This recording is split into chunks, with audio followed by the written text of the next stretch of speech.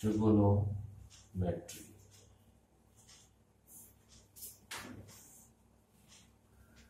It is completely based on right angle triangle in 10th class standard.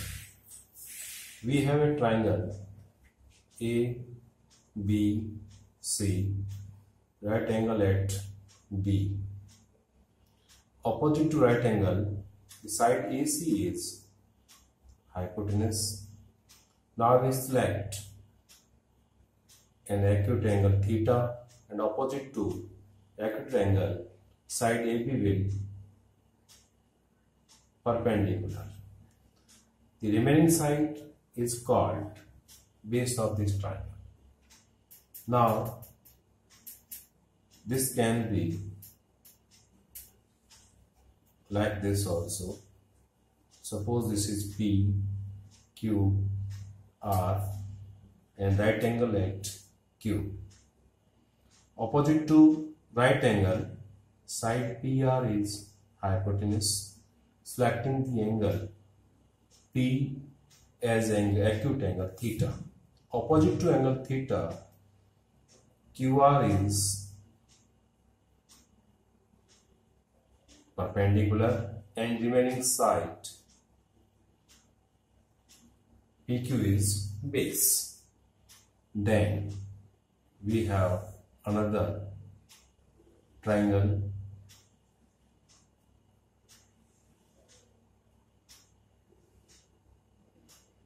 D, E, F and it is right angle at E. Opposite to right angle DF is perpendicular.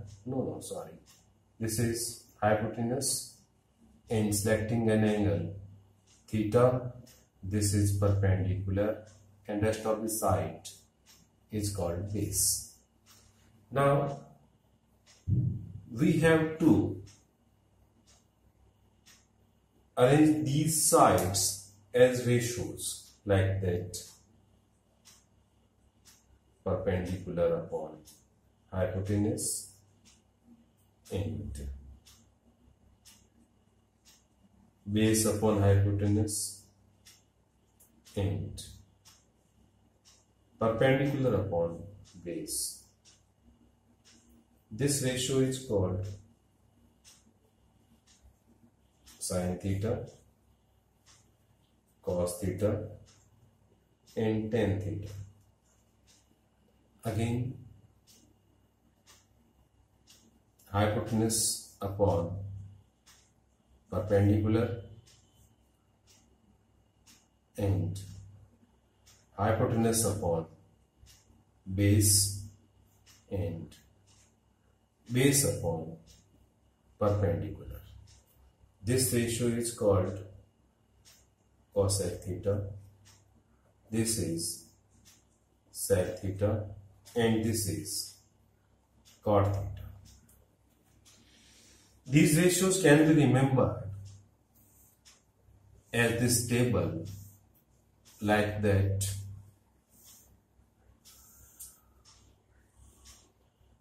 P, B, P, H, H, B. This table is very famous as Pandit Badri Prasad Har Har Bole. It is easy to remember by this keyword.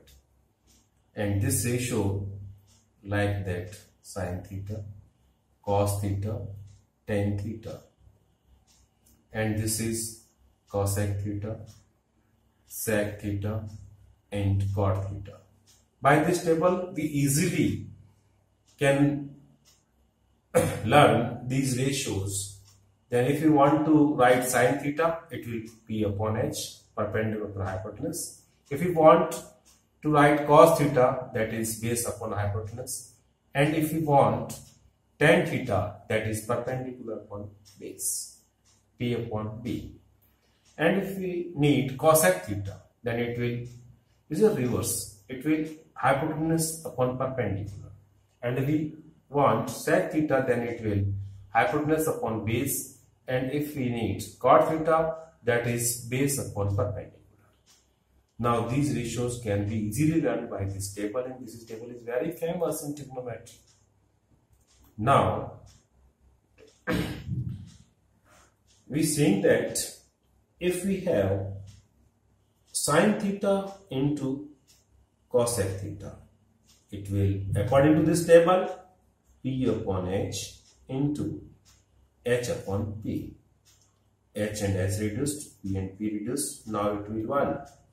Means sin theta into cosec theta always 1. This is the one of the relation, and it can be called identity.